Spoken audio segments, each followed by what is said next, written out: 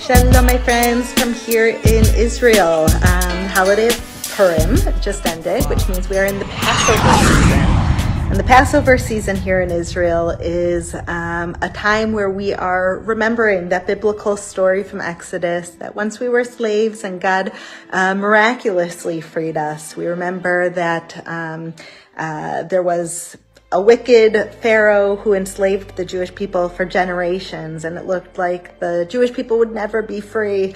But God both hardened Pharaoh's heart, and he also redeemed us. That after we had the 10 plagues, those who trusted in God put the blood on the doorpost, and God passed over their homes when there was the final plague of the killing of the firstborn.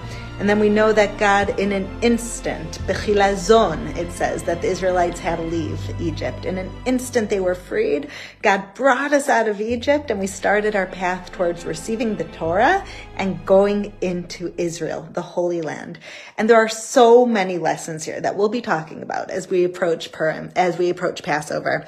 But one of the main lessons is, for me, this idea of faith. Yeshuat Hashem keheref ayin. Redemption from the Lord comes in the blink of an eye. That sometimes things look really bad. Think about it. For generations, the Israelites were enslaved. They must have thought that they would never be freed, that there'll never be good times for them. They'll never be appreciated as a people, but rather they are put down and enslaved. And in a second, God changed that. In a second, God gave them the Torah and made them what is called in the Bible, Am Nivchal, the chosen people. Now, what does it mean to be the chosen people? Rabbi Shlomo Karlbach gave a beautiful explanation that I hold on to dear, which it means God chose the Jewish people to tell the world that they're chosen, that this message of the Old Testament, of the 10 Commandments, was given to the Jewish people to give to the world. And we have to remember, before that, before they were given the Torah, before they were taken out of Egypt, the world were idol worshippers. They were sacrificing their children. There were human sacrifices. There was no morality. There was no concept not to steal or not to kill. It was the stronger one who is able to take advantage of the weaker one.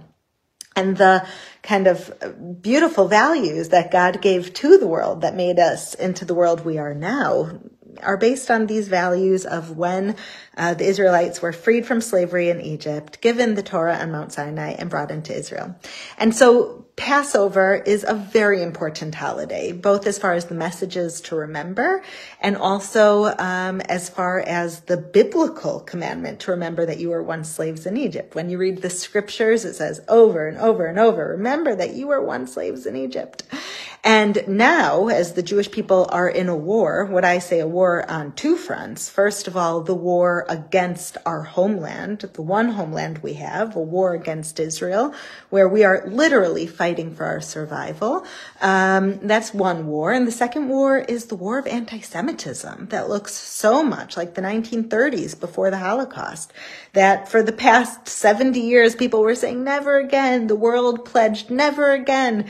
And in this modern progressive world, you could be anything. Don't be ashamed. Don't be ashamed of who you are. You could be vegetarian. You could be a meat eater. Whatever your orientation is, don't be ashamed of it. Whatever you believe, you should be celebrated. You should have a safe space, unless you're a Jew. If you're a Jew, you shouldn't be proud of that. You shouldn't celebrate that. And somehow the world has a right to hate Jews. It's the same anti-Semitism that we've seen throughout history. And so we're fighting a war now on two fronts, the anti-Semitism and the war for our very survival in Israel. And so this Passover is different than any other Passover, both as far as the messages that we need to internalize, that God can redeem us in a second, that things look dark, but they can turn around in an instant.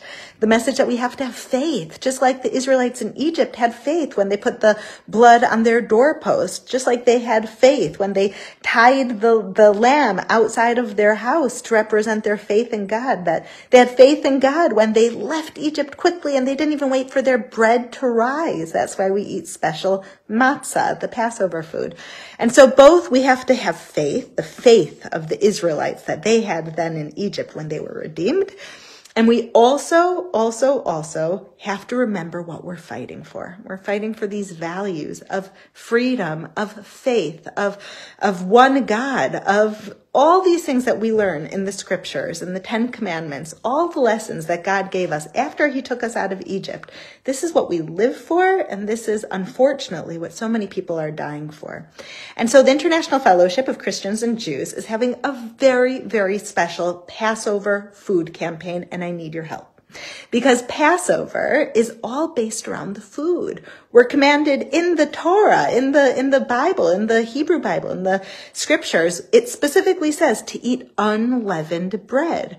And that's called matzah in modern Hebrew. And how can you celebrate Passover without matzah?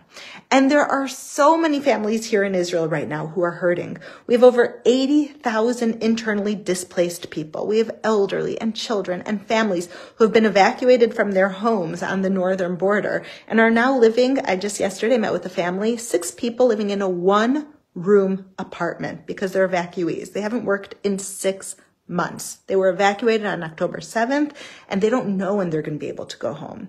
We have so many people in southern Israel whose homes were burned, whose homes were hit by rockets, whose homes were attacked by Hamas terrorists. They also don't know when they're going to be able to go home. And they need our help to have a happy Passover. How can we do this? How can we have a happy Passover? Are you with me? Are you going to help it? Are you going to help me bring them a happy Passover? The truth is, we are so blessed. We are so privileged. And all it takes to help them have a happy Passover during this war for Israel's survival, as the whole world seems to be against Israel and the Jewish people, all we have to do is donate a food box. $25, and a family, an elderly, an evacuee, someone who was affected by terror, a family member who was killed by Hamas terrorists, the fellowship will bring them a food box on your behalf, $25, and you are telling the elderly who are affected by this war, the families who are affected by this war, the children whose fathers have been killed during this war in Israel, simply for being Jewish, you're coming and you're saying, I'm a Christian, I'm a Jew, and I stand with you. You are not alone. And so by giving $25 to Passover Food Aid, I believe, first of all, you are doing the greatest justice in God's eyes. God talks over and over again. Let all who are hungry come and eat. Feed those who are hungry. It's the most basic. If you are blessed that you have food, share it with others. God tells us that over and over again. And especially now during this season in Israel, where Israel's fighting for its survival, where so many people are hurting, where so many people are mourning, where it feels like the whole world is against Israel, where it feels like anti-Semitism is just on the rise and everyone hates the Jewish people. You can come as a Christian, as a Jew, and say, I don't hate the Jewish people. I don't hate Israel. I am praying for the peace of Jerusalem. I see the injustice that's happening. I stand with the people of Israel who are affected by this. And so I believe Passover is the best time to do this. And our Passover campaign is now. We could only distribute as many food boxes as we're able to raise the money for. So if you could give 1 food box, $25. If you could give 2 food boxes, $50. Wow, I can't even imagine what we can do together. And remember, there are tens of thousands of people who need this food for Passover, from the elderly Holocaust survivors who are now living as evacuees to all of the people in Israel whose homes were burned and hit by terrorist rockets, to survivors of Hamas terror attacks. We are going to, with your help all of them with food aid for Passover and bring them hope. So join me in the link. You'll see the link here. I put it in the notes and in the description of this video. Just 1 food box. If you could do 2 food boxes, pray about it. Ask God what he would have you do. But together, let's bring food and hope to the people of Israel this Passover season.